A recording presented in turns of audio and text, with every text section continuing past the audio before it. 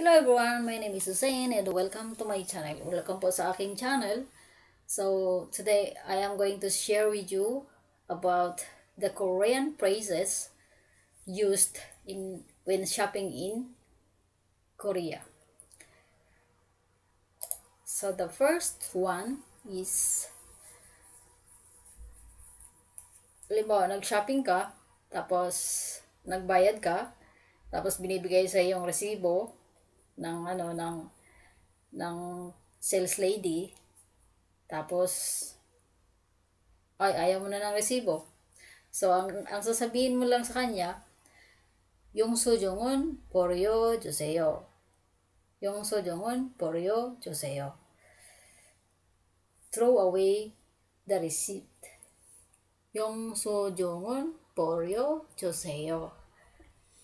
Okay? Next, kasi yung yun naman ibang mamimili, gusto nila tanggapin yung resibo kasi, di ba, nagbago yung isip nila, ay maaari nilang ibalik yung kanilang binili. Kasi kung walang resibo, tapos hindi pala nagkasya yung damit sa kanila, tapos naisipan nilang ibalik kasi hindi naman magagamit eh. Walang resibo, hindi mo mababalik yun. Hindi papayag yung binilhan mo na kunin nyo na walang resibo. Kasi yun ang ebidensya mo na binili mo doon. So, ang sasabihin mo sa tindera o sa sales lady, yung sujong joseyo, o akin na yung resibo. Yung sujong joseyo, please give me a receipt. Next,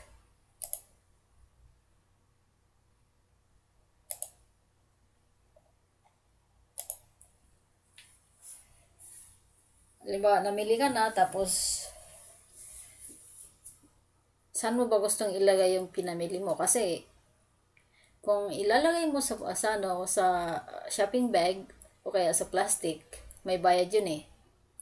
So, magde-decide ka, at sasabihin mo sa tindira o sa sales lady, kung saan mo gustong ipalagay ang iyong pinamili. Halimbawa, sa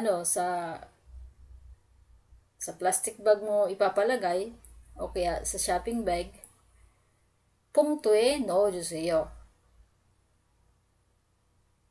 Yun lang sasabihin mo, 봉투에 넣어주세요. 봉투에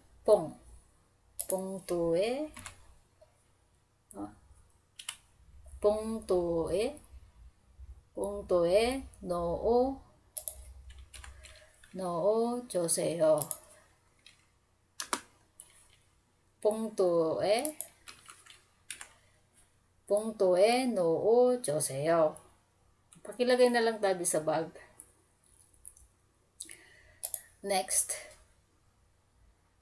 Alam mo, ang mahal-mahal naman ng presyo, tapos gusto mong bilhin. Tapos, kuripot ka. Ngayon, titistingin mo yung tindera na makapaghingi ng discount. Kaya ang sasabihin mo sa kanya, para bigyan ka ng discount kung sakaling maganda yung yung mood. Kasi hingi ka ng discount eh. Sasabihin mo sa Korean language, 좀 깎아주세요. 좀 깎아주세요. Okay? Next. Ngayon, ikot ka ng ikot at sa pag-ikot mo ng mag-ikot, nakapili ka na ng nababagay sa iyong katawan para ikaw ay makapag-attend ng kasalan. Kaya wala siyang tag price. Kaya pupunta ka doon sa sales lady at tatanungin mo. Tatanungin mo siya kung magkano. Sasabihin mo yun sa salitang Korean, 얼마예요? 얼마예요? Halimbawa, nakabili ka na ng isang bag na o 10 damit. Tapos, tigiskan niya ng tigiskan. Tapos, tatanungin mo yung total na babayaran mo sa Korean language. 얼마예요? Or how much is it? 얼마예요? O kaya, yung specific items lang na gusto mo, wala siyang tag price. So, tatanungin mo ang price. Kaya sasabihin mo sa kanya, 얼마예요? Next,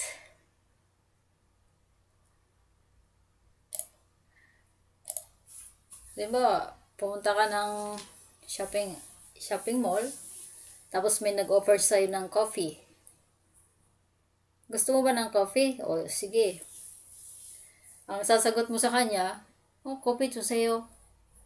Diba, bumili ka rin sa coffee shop, bibili ka ng gusto mo coffee. So, sasabihin mo sa kanya, coffee 주세요. Para bigyan ka ng coffee as your order.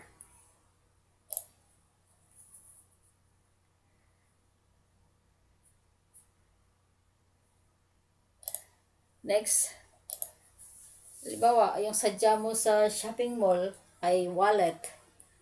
So, di mo makita yung wallet kung nasaan nakalagay. Lahat bag yung nakikita mo. Kaya tatanungin mo yung yung may-ari ng tindahan, do you have a wallet? O, 지갑 있어요? 지갑 있어요? gap. 지갑 있어요? Next,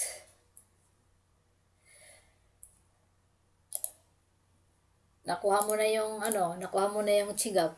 Ngayon, tatanungin mo siya kung pwedeng card, kung gagamit ka ng card. Kasi wala kang cash eh. Wala kang wallet, wala kang pera sa wallet. Gusto mo card ang gagamitin mo pagbayad. Kaya tatanungin mo siya in Korean language. 가도 돼요? 가도 돼요? 가도 돼요? Okay? Next.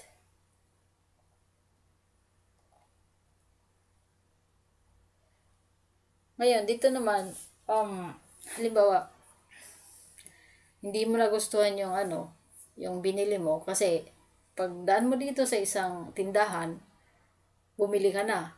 Tapos, nang umikot ka pa, nakakita ka pa ng mas maganda. Parang salawahan lang.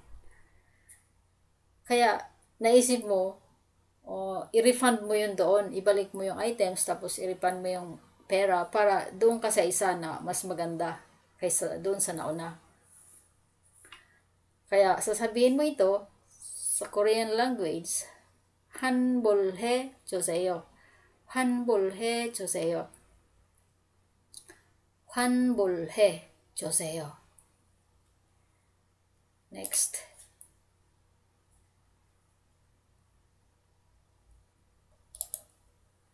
Ito naman, halimbawa,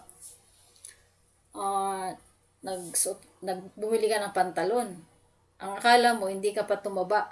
Tapos, ang size mo is 27. Bumili ka ng 27. Hindi mo alam, lumaki na pala yung baywang. Kaya, naisipan mong palitan yung binili mong pantalon para magkasya sa iyo. Kaya, ang sasabihin mo sa salitang Korean ay 교환해 주세요. 교환해 주세요. 다시, 교환해 주세요. 교환해 주세요. Please exchange this.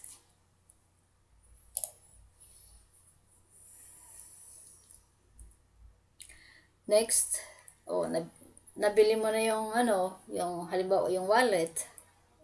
Tapos kaya ka bumili ng wallet kasi ibibigay mo pala yun ng regalo. Ngayon, gusto mong ipabalot ito sa gift wrap. So, sasabihin mo sa tindera, 포장해 주세요. 포장해 주세요. Pwede bang pakibalot ito? Next. Ito naman case na to, halimbawa, gagamit ka ng credit card, pag gusto mong bayaran in one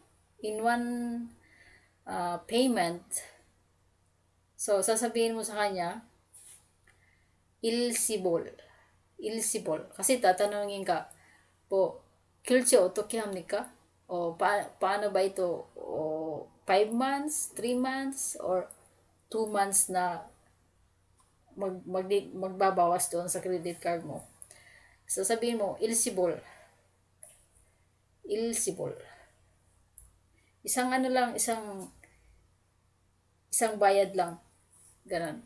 Kasi pwede mo naman installment pagka credit card ang gamit. Next. So, ito na nga. Halimbawa, nag-decide ka na 3 months installment. 3 months installment ang gusto mo. O bayaran mo yung binili mo within 3 months. Sasabihin mo, 3개월 할부. 3개월 할부. 3 months installment. Pero isipin mo na within 3 months, may ano yan, may charge yun. Kumbaga, about 10%, 10% additional yun para doon sa total amount na binili mo ng items. So, yan ang advantage ng 3 months installment kaysa isang beses lang. One time payment. Tapos, 3 months installment, may malaking diferensya nun. 10% yun Okay, that's all. Thank you for watching. Please click and subscribe to my channel. Thank you again.